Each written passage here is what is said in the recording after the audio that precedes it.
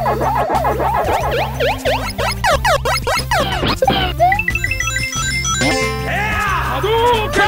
Punch! Level up! Oh, just give me a second here. I'm nailing my door shut. After last week's guest, I want to make sure that doesn't happen again this month. What with the characters I'm going to be talking about. There. Welcome to Level Up, where you give the score on video games. When selecting a game to review, it's sometimes hard to choose exactly which ones to do. However, in a month with a Halloween theme, this week's game definitely stood out, almost calling me with its pure black cartridge and title. For those of you who have this game know exactly what I'm talking about. Killer Instinct for the Super Nintendo. Ready. If you haven't listened to my Street Fighter 2 and Mortal Kombat 2 review, do it, because I'll be referencing those two games quite a bit. This game is like them in the sense that it's a 2D fighter, but different in some key areas. First up, it's the life bar. It doesn't refill at the end of the round. In most of the fighter games, once you knock out your enemy, a new round starts and both your energy meters refill. In this game, the damage carries over. You are given 2 full life bars and that's it. Make it last. This can be very hard though because it's easy to put the hurt on your opponent. I mentioned that in games like Street Fighter, pushing the right button combination for special moves can be difficult. In Killer Instinct, a lot of the special moves can be activated by pressing 2 or 3 buttons. Even without this, it's easy to pounce your enemy with basic attacks, because this game allows for automatic combos. It only ends when your opponent either breaks it, or you launch him in the air. These are hard to explain, but the feel of it is great, and they are just fun to do.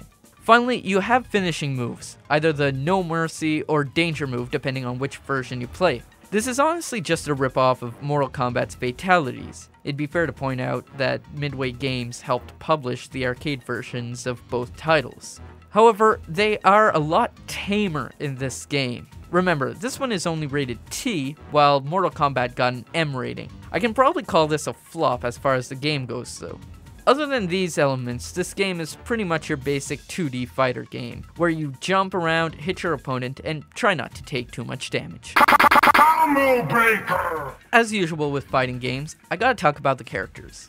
This time around, there are 10, which doesn't seem like much nowadays, but back in 1994, it was just around average. As usual, what I like is the diversity, and I'm not talking about this game during October for no reason.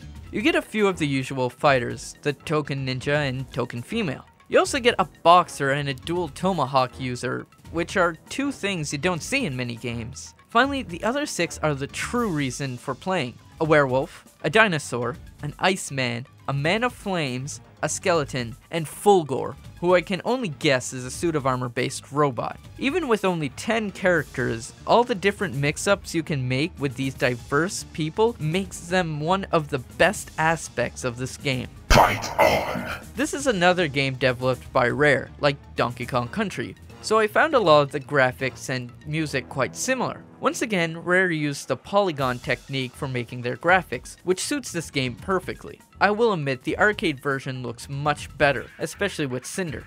I have the same problem with the sound effects I have with most fighting games though. It's easy to get audio fatigue from the constant shouting going on. The music, however, is pretty cool, and worth keeping the volume up on your TV. As I've said, this was developed by Rare, so it has the same quality as DKC. It's kind of industrial in a sense, but really works at invoking one's killer instinct. Perfect. This game is different than most 2D fighters, which makes it one of my favorites. But at the same time, I could see some of the more hardcore fighter game fans not liking this game. This is good for people who play games like Street Fighter and Mortal Kombat by mostly button mashing, but for people who bother to memorize the huge button moves, this might not be enough of a challenge. Also, getting trapped in a combo might seem cheap to these people, but the big disappointment might come from the fact that this game is rated T, and for a game called Killer Instinct, that's a big problem. Still, the great graphics, music, and monstrous characters should be enjoyable to anyone, even if the gameplay might be hit or miss for most people. And for me, it's a definite hit.